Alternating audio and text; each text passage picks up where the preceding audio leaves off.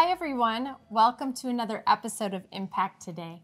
We are Mark and Victoria Bowling, evangelists and teachers of the Word of God. We're so happy that you decided to join us today. I want to encourage you to go ahead and grab a Bible if you have one and a notebook so you can jot down some notes while we teach. That way you can go back and look it over later and really give the Word of God a chance to get in your heart. And then it'll make a great impact in your life. We also want to invite you to visit our website at globalimpactministries.com. Now, if you go there, you will see a link where you can access all the episodes of this TV show, Impact Today. So please avail yourself to that. Like and subscribe. Yes. Yeah, and tell your friends. We want to encourage you, even now, if you're watching this program, to maybe pick up the telephone and say, hey, why don't you tune in to watch Impact Today with Mark and Victoria? Because I know God wants to bless you too. Yes. Amen. God is in the healing business. Mm-hmm. He's in the saving business. He loves you. He loves your family. He loves your neighbors. He loves your friends. He even loves your enemies. That's right. Praise God. And so just please do that. Spread the word. So today we're going to be talking about the past tense of God's Word. Yes. There are many scriptures throughout the Bible that are written in the past tense. Yeah. And so that's what we're going to get into. It is one of the greatest keys to faith. Mm-hmm. If you want to operate in faith, you need to understand what we're going to share with you today and maybe even next week, depending on how long we stay on this subject. But I know for me personally, when I came across the subject matter of the past tenses of God's Word, mm-hmm. it completely changed my life. Right. Hope waits for a promised blessing sometime in the indefinite future. Like Jesus is coming back. Yes. It's the blessed hope of the church. We know that one day He's coming, but we don't know exactly when that is. So that is a scriptural application of hope, right? Biblical hope. Mm-hmm. We don't know when Jesus is coming back. We do know He is coming back. Mm-hmm. The Bible says it. So our faith is limited to the fact that one day He's going to come. So now we have a blessed hope. Right. Amen. Amen. But when it comes to what God has already promised for us, let me say it like this, what God has offered to us, then we are responsible to when we receive what He has offered. In other words, it's up to us, really, when we're going to experience the blessing. That's right. Are we going to receive by faith? Right. Apprehend it, mm-hmm. and make it our own now? Or are we going to hope that one day, in God's timing, it will happen for us. It will come to us. I'll be healed one day. Right. That thing I desire will be mine one day. Yes. Hope. Hope. It's in the future. So hope waits for a promised blessing for some time in the indefinite future. Mm-hmm. Faith takes what God has promised, paid for, and offers now. Okay. It's important to interject right here, I think, right off the bat, because we have certain words that we use mm-hmm. in our circles mm-hmm. of, people who are word people, mm-hmm. people who believe the word. And you can use these words, but still actually only be operating in hope. That's right. Which means you're not operating in faith. Yeah. So let's just put it out there right now. Yeah. You can say, I believe God is going to heal me. Mm-hmm. That's hope. Mm-hmm. Just because you use the word believe doesn't make it faith. Yeah. Because that's not what Jesus said to believe. Right. Which we're going to get into all that later, mm-hmm. I'm sure. But I believe God is going to heal me is equivalent to saying, I believe God is going to save me. Yes. Well, why hasn't He saved you yet? because you haven't confessed and received what he's already offered. So it's not that he hasn't saved you. You haven't apprehended it. You haven't, what's the word I'm looking for? Appropriated it. You haven't appropriated it. It's the same with healing. So you could be using words like faith and believe, but this is where you need to ask the question, where are you putting the responsibility? Are you waiting on God to someday do something that he promised? That means you're waiting on God, right? Now, some of you might be thinking, but what about all the scriptures that talk about waiting on the Lord? Right. Waiting on the Lord in the scriptures do not mean in that sense. Waiting on the Lord is talking about a waiter, someone who is serving, right? You're attending to. I'm attending to the Lord. I am spending time in his presence, waiting for him to speak to me. That's waiting on the Lord. Not waiting for him to fulfill a promise. To fulfill a promise. And, specifically, we're talking about things that have been provided for us already by the death, burial, and resurrection of Jesus. That's right. Anything that Jesus accomplished on the cross, well, it's done. Amen. And so we aren't waiting for God to save us. Someday, I believe God will forgive me of my sin. Right. Ooh, wait a minute. That's not scriptural. Right. And people can accept that. That's not scriptural. But you have to understand, the same time that Jesus dealt with our sin, he dealt with our sickness and disease. Right. So again, where are you putting the responsibility? What I mean is, if you're in your mind, you're waiting for God to fulfill a promise, you've put the responsibility on him. Instead, change it to this. God not only promised, but he paid for and offered it to me. And now he's just waiting on me to accept and receive and appropriate that blessing. Hallelujah. Hallelujah. Hallelujah. And it really takes the pressure off. Yeah, it does. But that helps me in my life. So like if something's not happening in my life, I don't look to God and say, God, where are you? You didn't do this, you didn't do that. No, I look, because God can't miss it. Right. He cannot fail. You'll never be able to convince God that he was wrong, because he's not wrong. He is perfection. And so you might as well just give up and think, oh, wait a minute. If there's anybody missing it, it's me. Right. God's not out to get me. He's not looking, oh, you're making this mistake. No, somewhere along the line, my mindset has to change. I have to adjust my thinking. I need to maybe learn something else, or I need to make a different decision in my life, or whatever. I need to make the adjustment, because God's not holding back. God is not against us. God is for us. He's wanting you to be healed more than you want to be healed. A lot of times, you're just not seeing something that you need to see. Yeah. And once you see it, like we have a phrase here in the USA, the light bulbs come on. Well, when the light bulbs come on, that means, oh, now I can see. Yes. And when the revelation light of God's word comes in your heart, and you have that aha moment, I see it. In that moment, you're in the position to receive with the hand of faith. That's right. Go ahead. Well, I was just going to say, that's why a lot of times that's how we pray for sick people. Yes, we pray that the Lord would heal them, but we pray that the eyes of their understanding will be filled and flooded with light, because it's not our prayer. Our prayers can get people healed, but it's not our prayers that are going to keep someone healed. They need to see it and apprehend it for themselves. That's right. So that's a lot of times how we pray. When we get prayer requests in, will you pray for my mother? Will you pray for my son? We pray that the eyes of their heart are flooded with light. Hallelujah. Amen.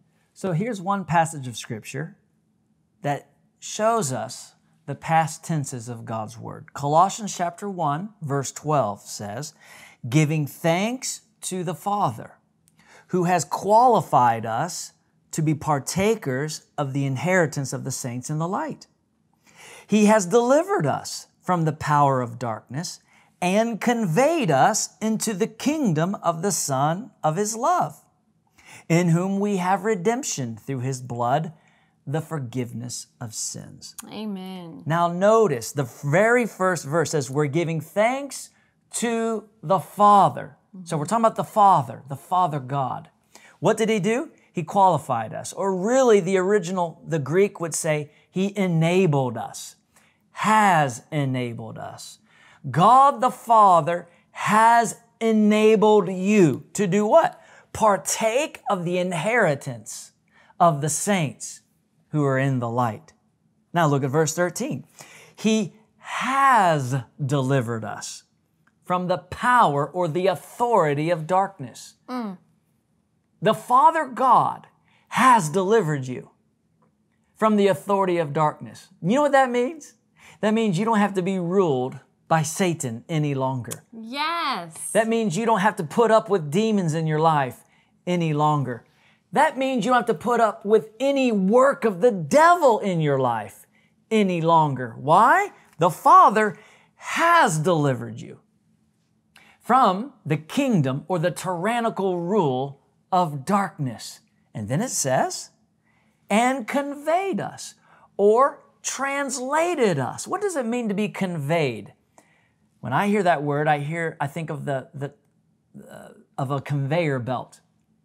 You know, on a conveyor belt, in a factory, they place something on the item, or they place an item, on the belt, and the conveyor belt moves it from this location to the next. The Father God has conveyed us from the kingdom of darkness to the kingdom of the Son whom He loves.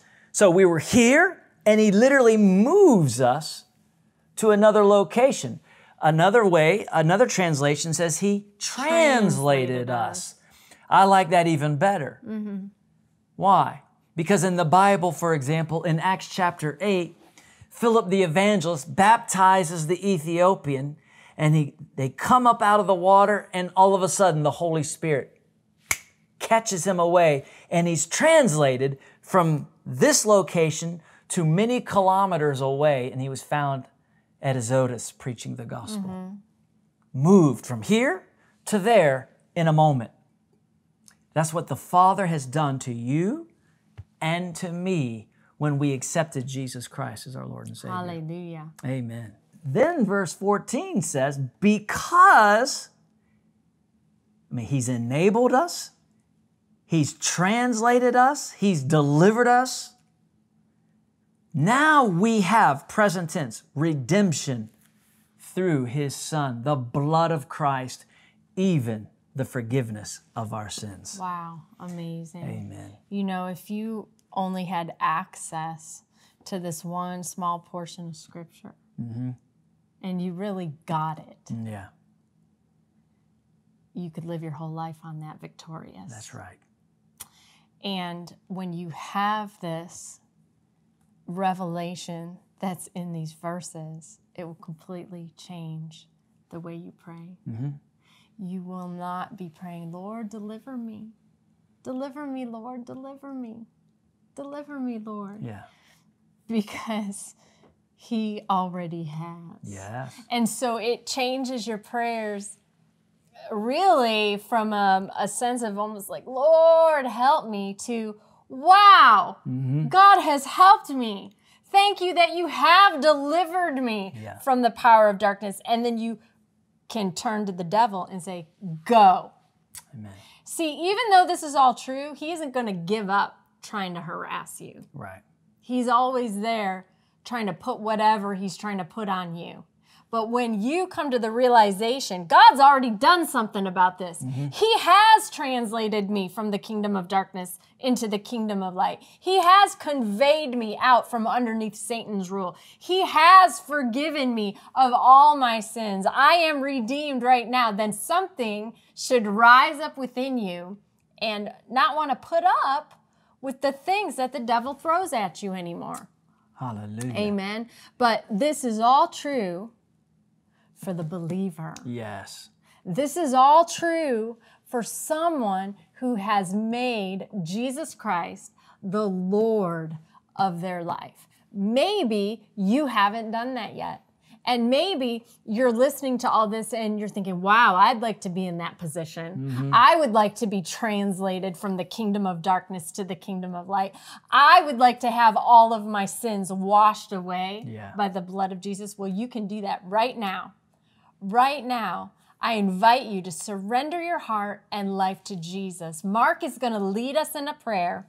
Pray it with all of your heart, and Jesus will come inside and make you brand new. That's right. The Bible says in Romans chapter 10, verse 9, if you confess with your mouth that Jesus is Lord and believe in your heart that God has raised him up from the dead, you will be saved.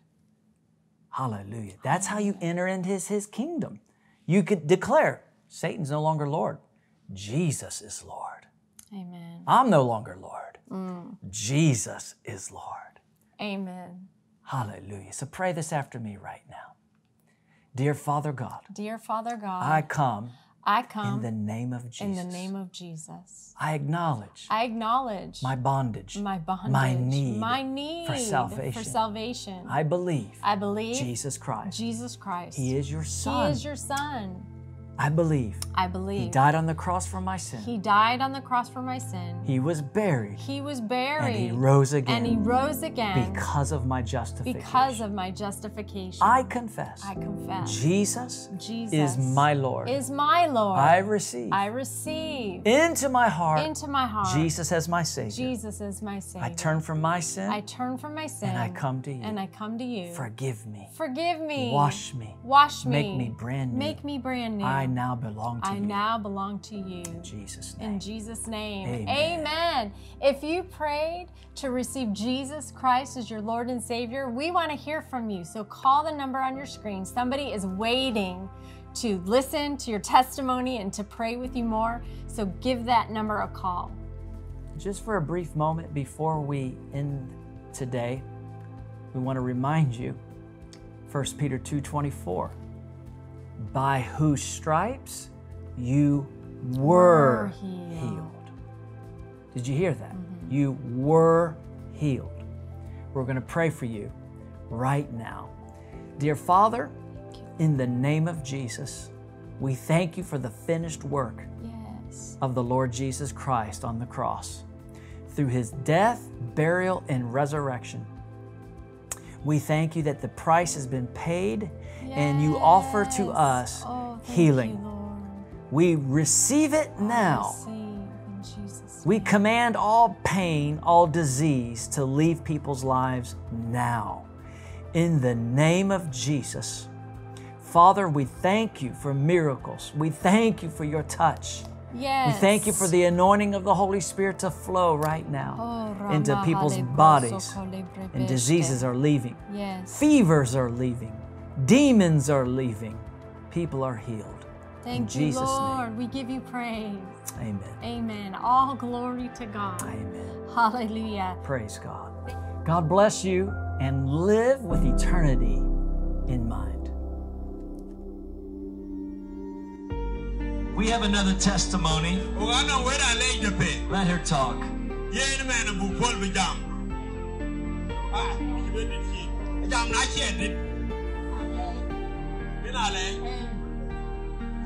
She's asking, can she be allowed to sing a song of praising God?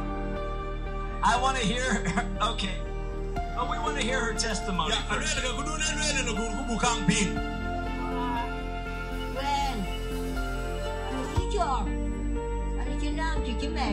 She has been blind for so many years.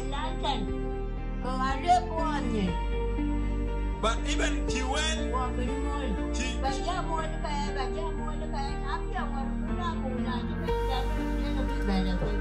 she has gone to the doctor for her eyes to be operated. But nothing happened. The doctor failed. She tried to go for eyes operation, but the doctors failed. Nothing happening with the doctor operation. And now, yesterday she said, let her come for prayer here. Maybe God will do something.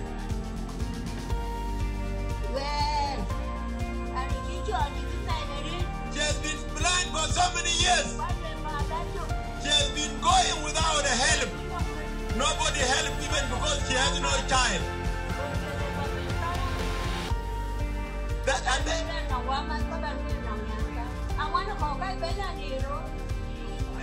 she tried and nobody helped.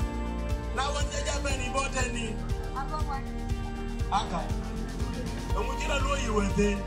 We get a lawyer.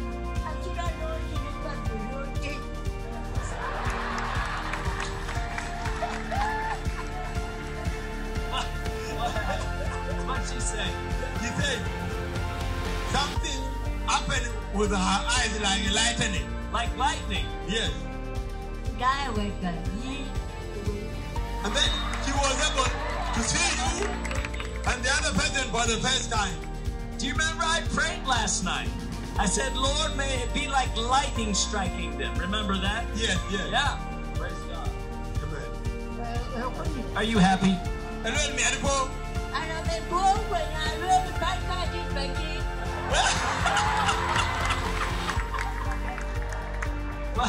What'd she say? She's saying she's so happy for what God has done for her life, and that's why she's requesting to sing a song of praise. Okay, sing a song.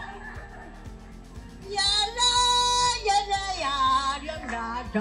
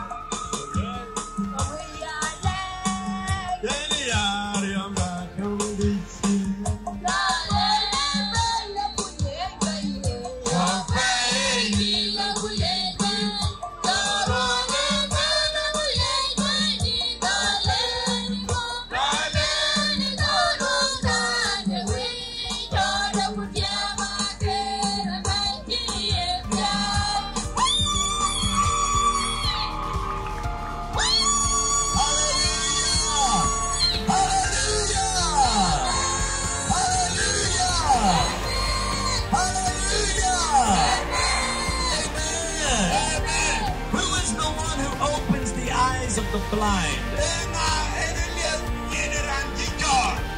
His name is Jesus. Hallelujah. Amen. And what God did for Martha, what God did for John, He will do for you. Hallelujah. Amen. Amen. Praise God.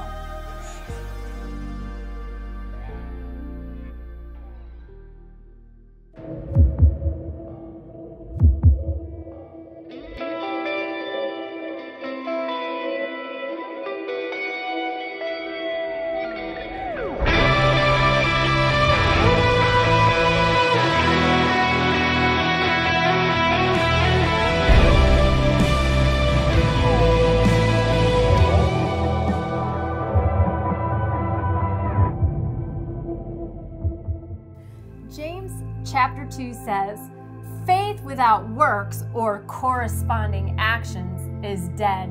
We have a wonderful miracle testimony to share with you that beautifully illustrates that scripture.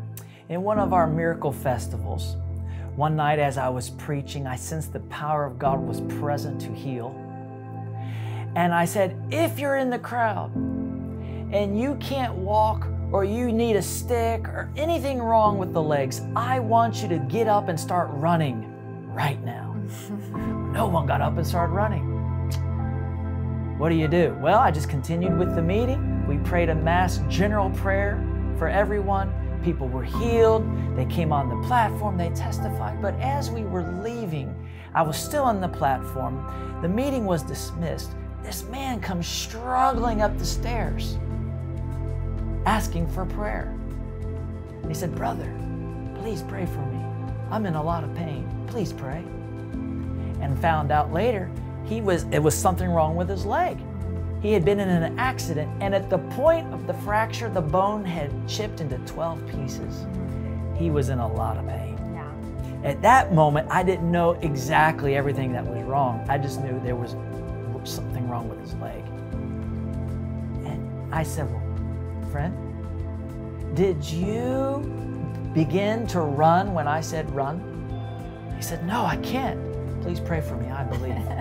I said, brother, I am not going to lay hands on you. I am not going to pray for you until you run. And he says, I can't, but I believe, pray for me. I said, you do believe? Yes, I believe. I said, you heard my message? Yes. I said, the Bible says Jesus took our infirmities, bore or carried away our sicknesses. By his stripes we were healed. You heard that? Yeah. You believe that? Yeah. I said, good. Show me that you believe and run. And he took off running and he was instantly healed by the power of God. Amazing. Amen. Call on the name of Jesus and you will be saved.